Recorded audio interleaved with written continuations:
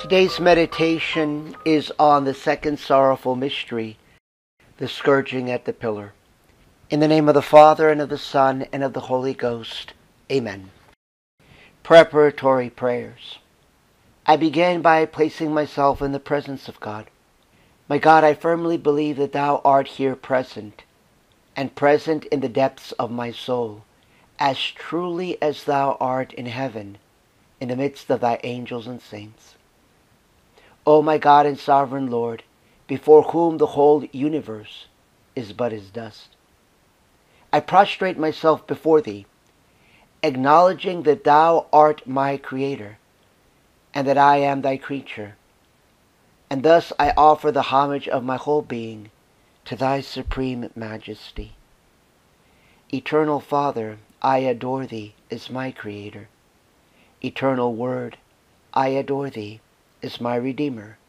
Eternal Spirit, Holy Ghost, I adore Thee as the sanctifier of my soul.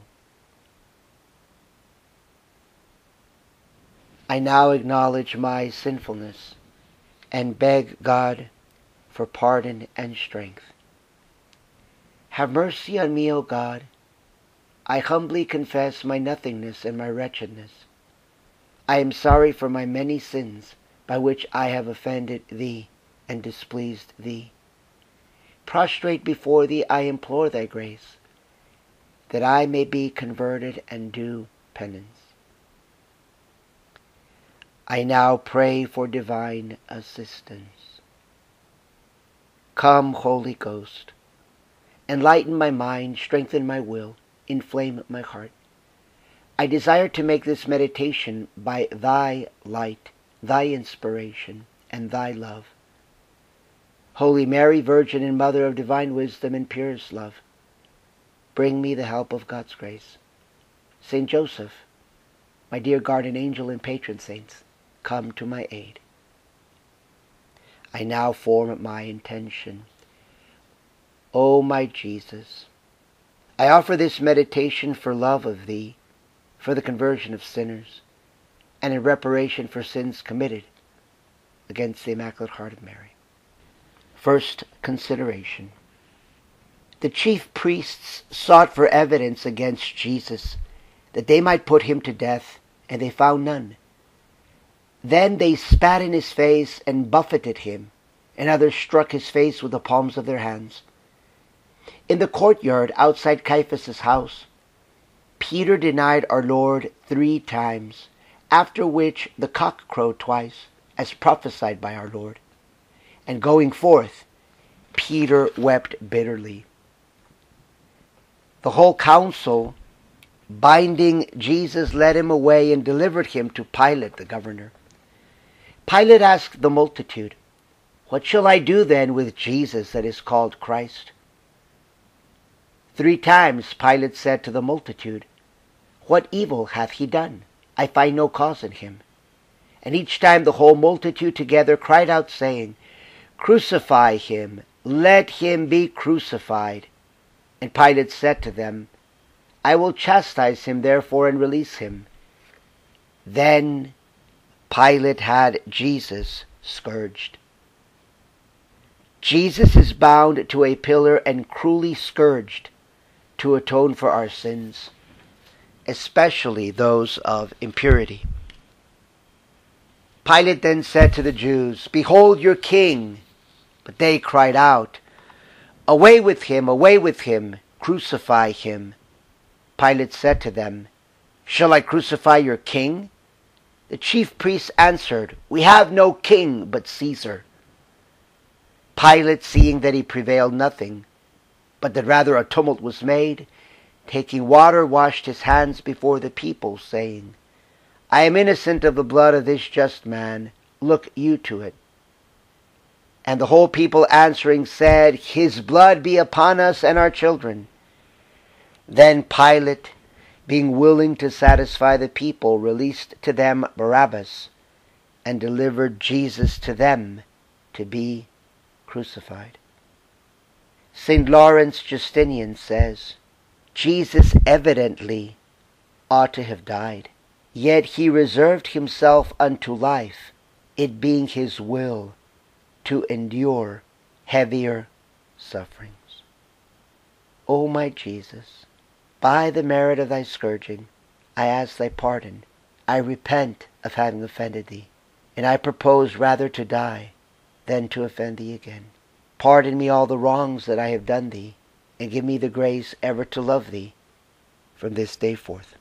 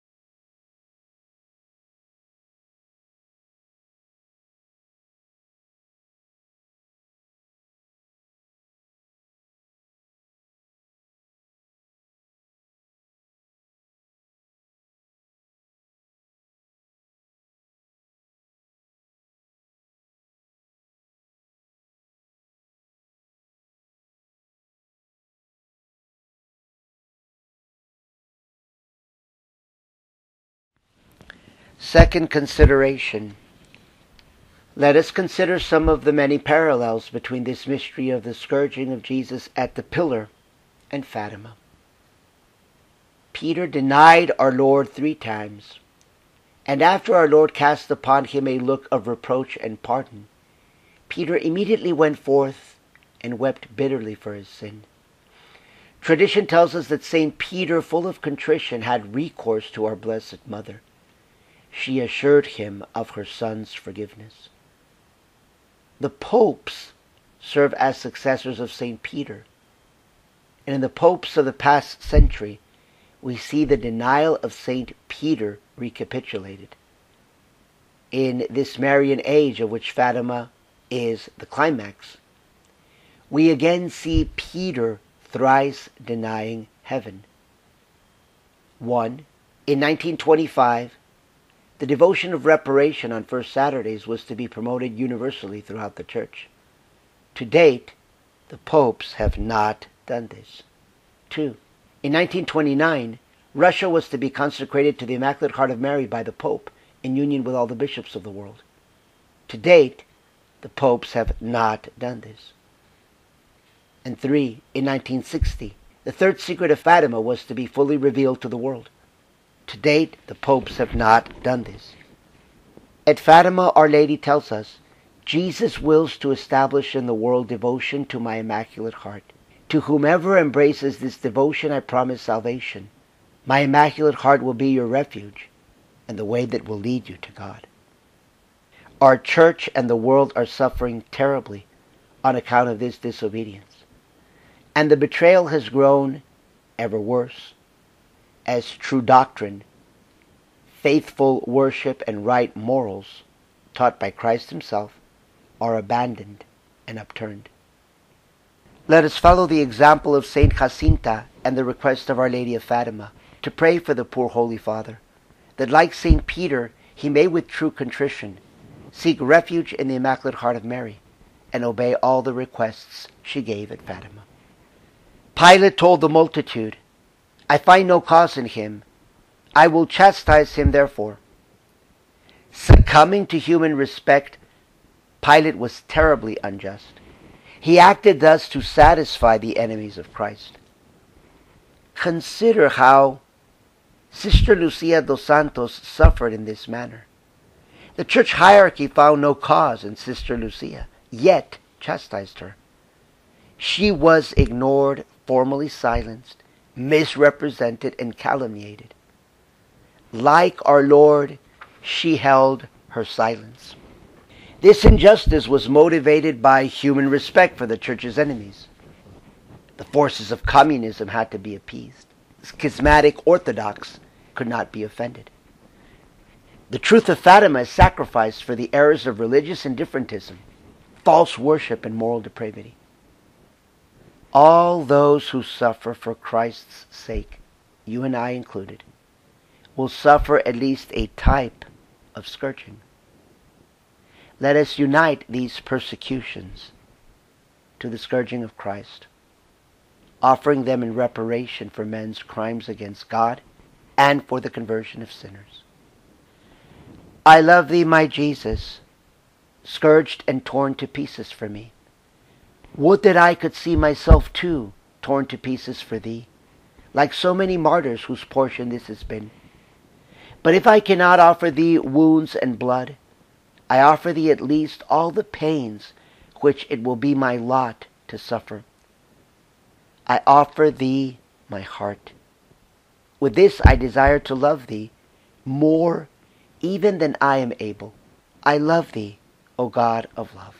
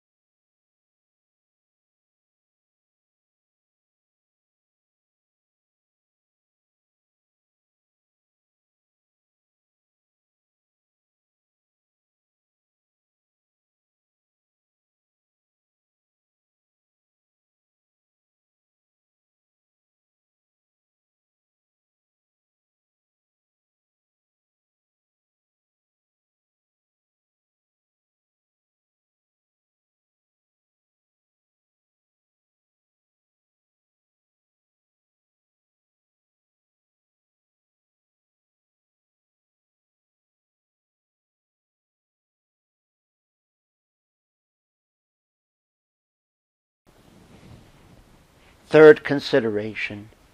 Let us consider additional parallels between the scourging of Jesus at the pillar and Fatima. Jesus is stripped of his garments and scourged at the pillar for our sins of impurity and sensuality. With humble submission, Jesus accepts this painful and ignominious punishment in satisfaction for our sins. The executioners, after having lacerated the whole body, continue without mercy to lash the wounds already inflicted and add pain to pain. Do I reflect on our Lord's sufferings, but still more on the love with which he submitted to so excruciating a torture for my sake? For the atonement of my sins, Jesus permitted all his flesh to be mangled.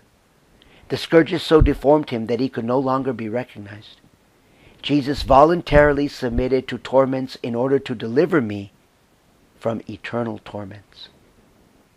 Our Lady of Fatima told Jacinta, "The sins which lead most souls to hell are sins of the flesh." Do I commit sins of the flesh? Have I considered that it was for these sins that Jesus was so cruelly scourged?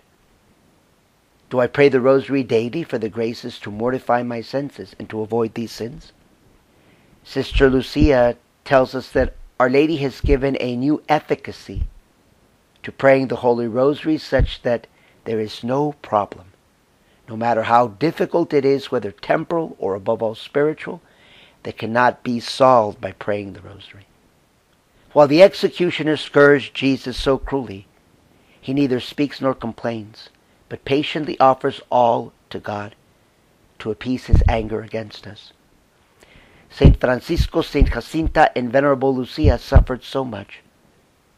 They joyfully offered these sufferings to console our Lord, who is so much offended, to help save sinners who have no one to pray for them, and in reparation for sins against the Immaculate Heart of Mary.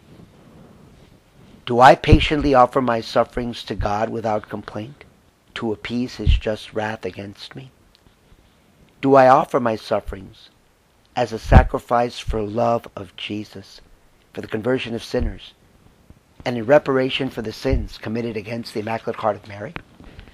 Most loving Jesus, scourged and torn to pieces for me, I return thee thanks for so great love, and I grieve that I am myself, by reason of my sins, one of those who scourge thee. O my Jesus, I detest all those wicked pleasures which have cost thee so much pain. I repent with all my heart of having offended thee, who art so, so good and deserving of all my love. I will never abandon thee more, for enough has been the time that I have gone astray from thee. O my Jesus, I love thee with all my heart, with all my mind, and with all my soul.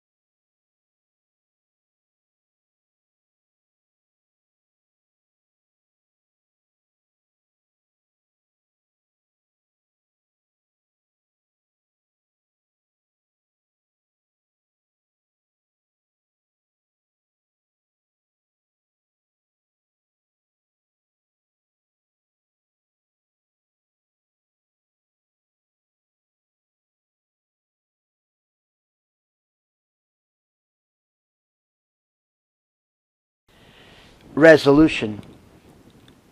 O my God, with the help of thy grace, I resolve to. You may resolve to mortify your flesh by fasting on Fridays in honor of our Lord's Passion, or on Saturdays in honor of Our Lady's sorrows. You may resolve to mortify your eyes by not viewing television or the internet on Fridays in honor of our Lord's Passion and in reparation for sins of impurity. You may resolve to mortify your ears by not listening to that which you enjoy listening to on Fridays in honor of our Lord's Passion and in reparation for sins of impurity. You may resolve to mortify your tongue by determining specific ways to eliminate excessive and idle talk. You may resolve to meditate on the sufferings of our Lord for at least 5 minutes on Fridays in honor of our Lord's Passion and in reparation for sins of impurity. Conclusion. I give thee thanks, O God, for the graces which thou in thy infinite mercy hast granted me by means of this meditation. Please grant me the help of thy grace to carry out my resolutions and so please thee. Grant me a greater love of thee, the pardon of my sins, and final perseverance. Most Holy Mary, Saint Joseph, my dear guardian angel and patron saints, intercede for me, that I may be faithful to my holy resolutions and grow in the love of God. Hail Mary, full of grace, the Lord is with thee. Blessed art thou amongst women, and blessed is the fruit of thy womb, Jesus. Holy Mary, Mother of God, pray for us sinners now and at the hour of our death. Amen. Immaculate Heart of Mary, pray for us. In the name of the Father, and of the Son, and of the Holy Ghost. Amen.